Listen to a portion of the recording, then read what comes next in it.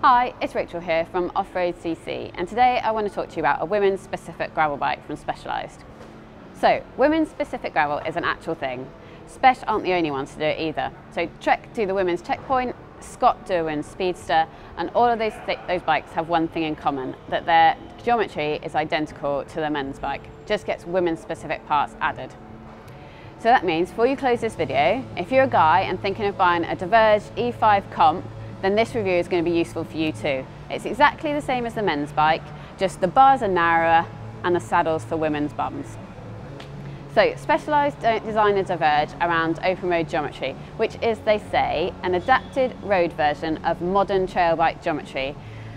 So the figures don't stack up against trail bikes. So before you think this is going to be some kind of drop barred aggressive hardtail, it's not. The geometry is about bang on for gravel bikes, albeit not as long as some. And so that seems to stem from short chainstays on this Diverge. They're 419mm on this 52cm bike, which is pretty short. So rather than a sort of trail bike, the Diverge is really an adapted endurance road bike with geometry much closer to the women's Ruby and the Crux cyclocross bikes. This is the top spec alloy women's bike from the Diverge range for the UK, and it costs 1,500 quid. In terms of gear, this Diverge E5 comp gets a Shimano 105 11-speed drivetrain, so that's 11 34-tooth cassette with a 48 32-tooth chainring, which the setup I found a little steep for some pinches.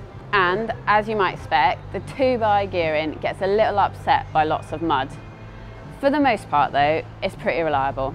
And given the fact that this bike is designed to be used both on and off the road, the gearing's a good option, ensuring you have just about enough gears off-road, but plenty of them on-road too. It's worth saying that my road CC buddy Dave reviewed the £1,000 Diverge, which has 11 32-tooth cassette, and found that gearing perfectly reasonable, so it's just down to personal choice, riding style. Stopping comes way of Tektro Spire mechanical disc brakes, which is a little disappointing given the 1,500 quid you've just dropped on this bike. The brakes are either on or off, and while they do haul you up, there's very little feel. Here comes the rub though. There are other brands that offer better value for money and come with hydraulic disc brakes, but they don't get that future shock. So other hydraulic disc brake bikes on the market are the likes of the Kinesis G2, the Zonda Camino and the Vitus Substance. They're also all 1x specific. So whilst they might be good at gravel, the 1x drivetrain might make them less suitable for road rides and commuting, where it's possible that you're going to experience gaps in the gearing which messes with your cadence. So wheel-wise, the Spesh Diverge comes with Axis Elite disc wheels, which are paired with some rather roady Espoir Sport tyres. This bike has room for wider rubber, so the ones fitted are 700C by 30mm, but you can also fit up to 42mm tyres on 700C rims, or 650B times 45mm tyres. After taking the Diverge off-road for the first time with the Espoir Sport tyres, I quickly swapped them out for something knobblier. I chose a pair of Schwalbe G1 Bike 40C tyres, which you can see on the bike here, and that did the trick to gain loads more grip off-road while still making relatively light work of the road too. The smooth tyres fitted to the bike as standard will be a great partner for commuting, but the lack of knobs make them a best for only hard-pack fire road diversions if you take this bike off-road. On to that future shock then that we mentioned earlier.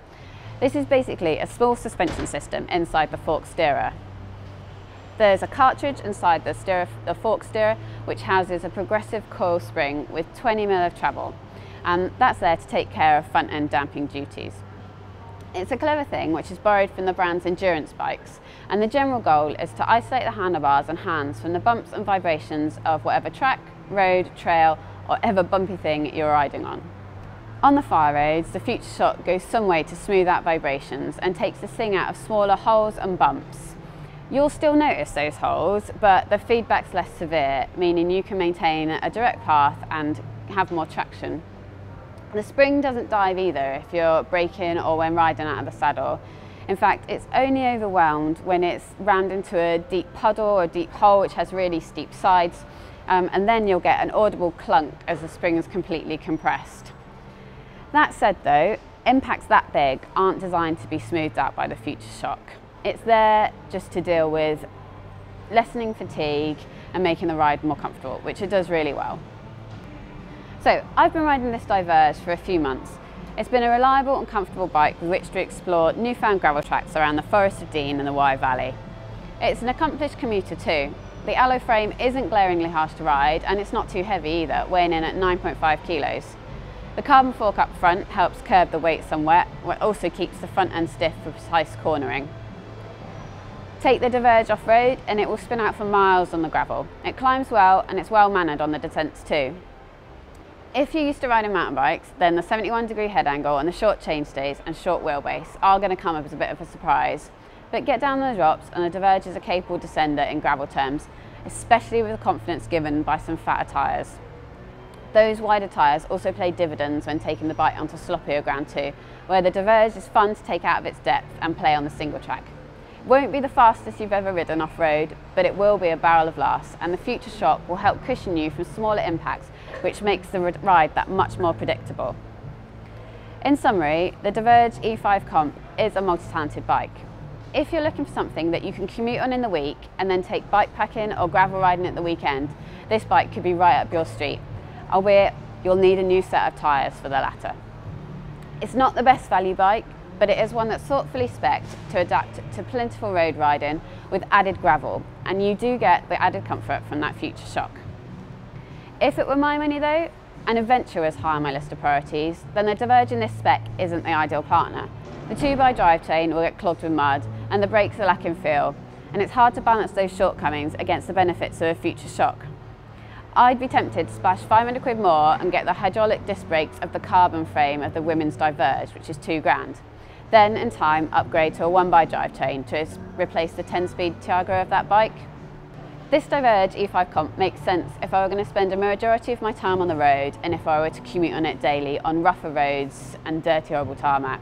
Then it'd be a great team make. The 2x drivetrain would keep me spinning along and the brakes would do their job adequately, plus there's the added comfort of the Future Shock when you do take it off the beaten track. So for a full review in words, head over to our website, which is www.off-road.cc. Thanks very much for watching, and I'll see you next time.